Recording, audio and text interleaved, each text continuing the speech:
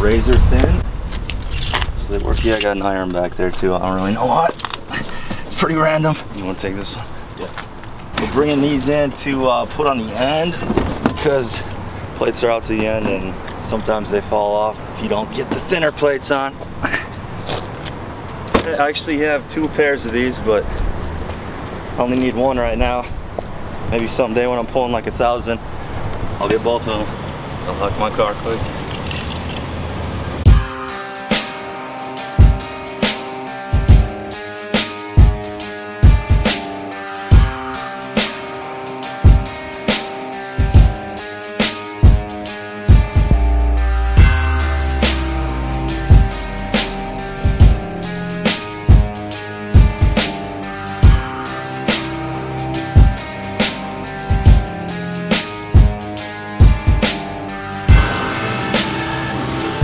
What's up, guys? I'm here with an internet favorite in powerlifting, Pete Rubish. 24 years old. He's known for his aggressive, insane deadlifts, and I got to witness him going for an all-time PR today. And this is not just an all-time PR for Pete, but this is like a really phenomenal record in the pound-for-pound world, period. At 245 pounds body weight, Pete went for a 925-pound pull today. 920, but that was 15-pound PR. I had done 905 last week, and so I really had this number in my head. In hindsight, probably could have thrown another 10 to 20 pounds on. Easily. But the thing is, after you've done 920, your body's not just gonna be able to go up again and try 940. It takes a lot out of you, so I'm probably gonna have to save that one for sometime down the road. But I'm happy with it, and I know like Yuri Belkin, he's a Russian guy. He did 921 in a meet at 223 pounds. So that's like the official world record for my weight class. I'm a ways off from that. I pretty much only compete full power, but I'd like to come close to that. And he did just deadlifts? Yeah, that was a deadlift only. So if you did a full meet, you wouldn't be hitting that much. It would take more out of you. I might try that someday. Let me just put it in perspective really fast. Because obviously you hear 920, and if you're smart, you realize that's heavy, period, no matter what you weigh. But just to really point out how crazy this is at 245 pounds body weight, the big 900-pound lifters that you know, like George Lehman, his max is about 909, I believe. And he weighs about 350 pounds at the lighter end, sometimes even heavier than that. People like Eddie Hall and Benny Magnuson, I think they're around like the 400-pound mark. Yeah. I'm making weird jumps because I'm gonna put the 100s on at the end. Normally I put them on right away. So a lot of 900-pound lifters are gonna be in the higher 300 pounds, even into 400-pound territory. So to pull 920, to pull more than George Lehman did, and obviously both you and I are friends with George. What's up, George? It's nothing but love. But just to make an example, George is a phenomenal puller at 350 pulling 909. You just pulled 920 at 245 with ease. I'm gonna basically make 90-pound jumps right now up to 785, and then from 785 I'm gonna make a huge jump to like 920. Getting my meet coming up, I'm gonna make a jump from like 750 to 850. I just like taking bigger jumps. I feel like you conserve more energy, and the less warming up you do, you're not gonna get burned out as quick. Yeah, it's my deadlift has come up a lot in the last 10 months or so. I've went over the form with you, and I've changed a lot with my form. I'm not into like the grip and rip style anymore. I think that's really flawed. It reinforces bad positioning, makes it hard to get your hips through and stuff like that. So I've really refined my technique and worked on getting tight right from the get-go, creating a smooth pull throughout, and that's just really helped a lot. So you're saying you focus with each rep, you're focusing on executing a smooth pull, not focusing on the speed of the bar? No, I really don't think about speed anymore, and I think the cue of focusing on speed is bad. I don't think that's a good idea, because that just, again, you get into that grip and rip mentality, and people can yank the bar off the ground, but what happens is they get to their knees and they just die. They can't get their hips through. You don't want that. So this is really what I think you need to do to get to that next level, is focus on easing the bar off the ground, a smooth pull, getting tight, these kind of cues that we went over. You've jumped a lot. I mean, your progress has been the talk of the internet. Seriously, in the Facebook community of all my powerlifting friends, I've seen so many posts about your progress jumping so fast. What do you think you attribute that to? Because I mean, you really have I remember watching you throughout this past year or so, and you're PRing at 800, 850, 870, 890, 900. Like, it feels like every week you have a new PR that you're hitting. Yeah, I mean, I've been lifting for a little over 10 years now, and I have a pretty good idea of what works for me.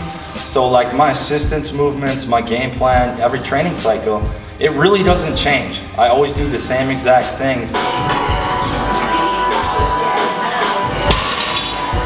I just start out every training cycle with a little heavier weight, and then I finish with a heavier weight at the end of it. I'm gonna throw the belt on now. I don't feel like I need it yet, but just to get used to it. When it comes to lifting mentality, every lifter is different. I said this when I was with Eric Lillybridge. I said that he was one of the calmest lifters I've ever seen leading up to a lift, and I'm used to people being much more intense. You are definitely someone who's more intense, quiet leading up to the lift, and obviously anyone who's been a fan of you has seen all your old videos back in the basement, and you're known to, you know, you scream some quotable things after your deadlifts.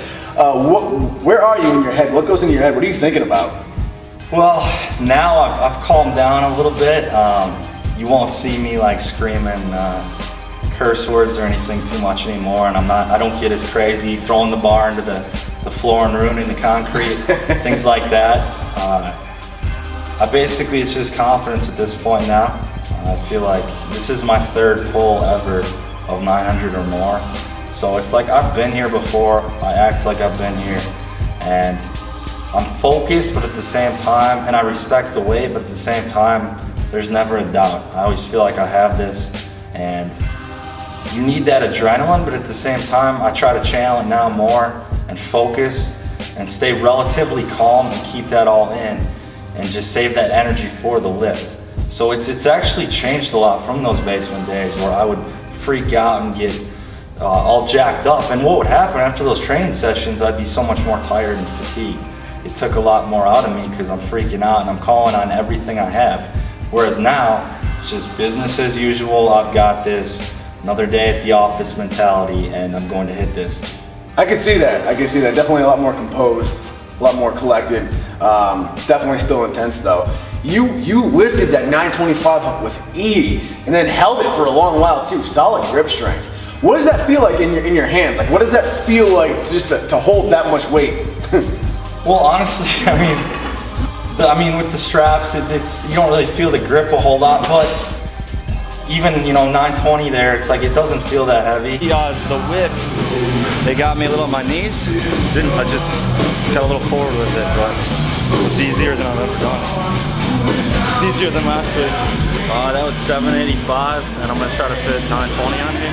I think your training style probably gets the most heat and causes the most controversy and discussion out of all training styles. Obviously you have a ton of fans who see you PR every week and are in awe of that, but then you also get a lot of people claiming that your style of training is almost reckless, where you're just going heavy so often. What are your thoughts on that? Let's see how much the clip is hanging off. Well, it's actually, I've gotten a lot less of that because I really have like gotten smarter about everything in the last year or so, and people know like I'm much more calculated in my approach. I used to train pretty stupidly. I don't know how to put it, Balls to the wall. It's just like, oh, I'll max every week, and like I said, there was no thought to form, pure emotion, getting crazy, and that was kind of the thing.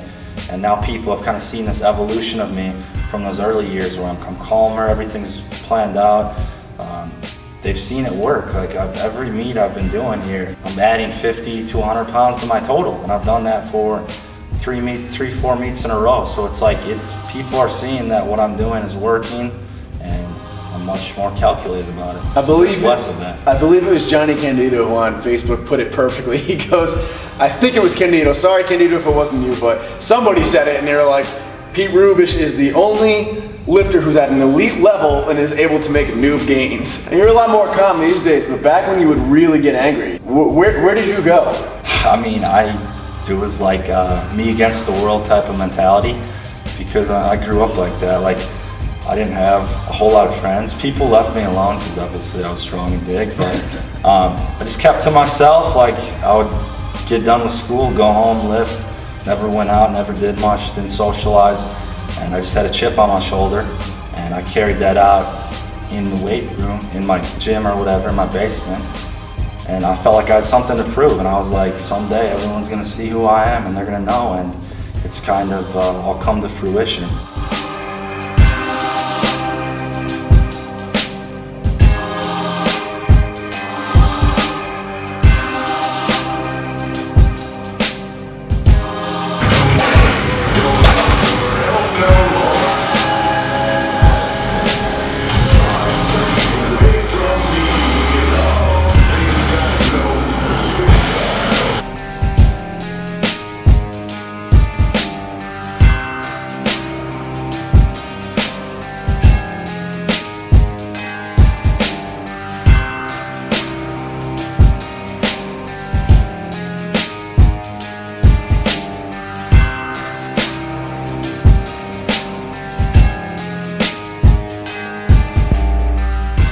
Song I listened to from 245 all the way up on repeat.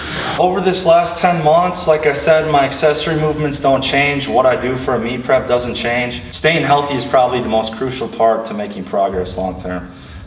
Like squats. I don't squat at all in a meet prep. I haven't squatted since my last meet.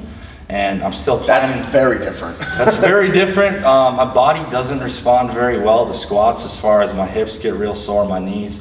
So what I do instead, I do Bulgarian split squats, basically a single leg squat with your back foot elevated.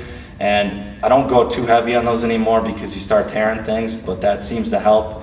And then I also do the 45-degree barbell back raises, which is probably the best deadlift accessory movement I have ever found. Really hits the back of the knee here, the hamstrings, increases power off the ground, strengthens the lockout. It is the best movement that everyone should be doing, I feel like, that will have the highest transfer to your deadlift.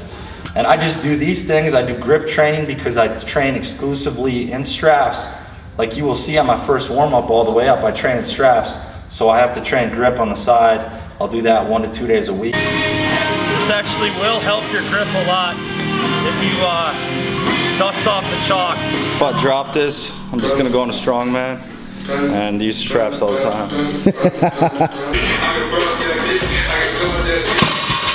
You guys can follow Pete on his YouTube channel, on his Instagram. Pete, you want to let them know what they are? Instagram is just Pete.Rubish, and then I think YouTube is Pete Rubish 1. Both links will be in the info box below. And Pete, do you do clients? Do you coach? I do take clients. Email me at prstrength1@gmail.com. And I will say he had a lot of his clients with him today.